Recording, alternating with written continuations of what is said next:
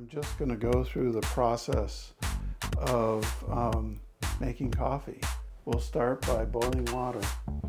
I have some Guatemalan that has been roasted to a medium to dark roast. What I like about this vendor is they give you an idea of how dark it is and what kind of body you can expect.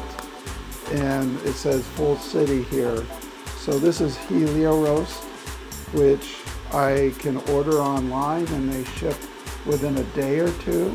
Certainly within the week, I get fresh beans. What makes a good cup of coffee is fresh beans. First thing to do is to measure out. I typically measure 15 to 20 grams for an espresso. So I'm going to put in about 18 grams. Then I use a hand grinder because it's a slower grind and it's a very consistent grind that I get out of it.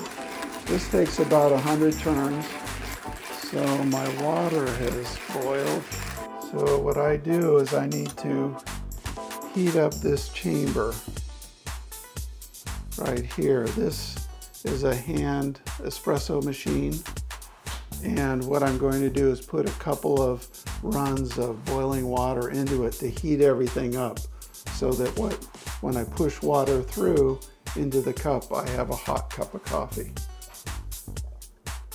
Now I'll get this boiling again and put in another round. It looks pretty good.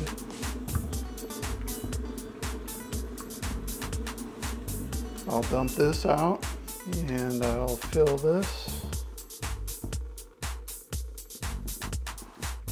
And I'll also preheat the glass that I will drink out of.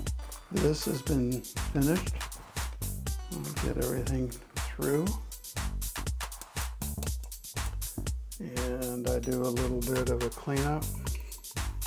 Next step is to prepare the bed for the espresso machine, in which I am first leveling, getting clumps out, and then we want it all to be level. And so when water comes through, it's going to come through evenly. And then finally I have a tamper, which basically I press down on in order to compress the puck. This is the bed of coffee ready for the espresso machine. We'll dump these and we're ready to make our espresso. We're going to measure both time and weight. And I am ready for hot water. I want to get around 50 grams out of a 20 gram dose.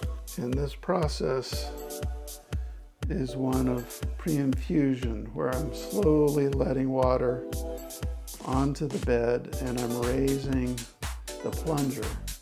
So the first few cycles are just getting the pressure up.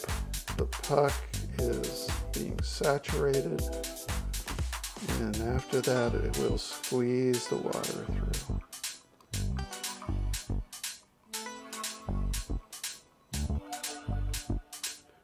And my preference is this very high degree of resistance. Not everybody feels that way, but I tend to find that this yields a great tasting espresso. It's a slow grind. Some people want to do it in 30 seconds. This is over a minute, and I've found that it doesn't matter. So I'm at 50, and there you go. I have a cup of espresso here that, let me test, and let me taste.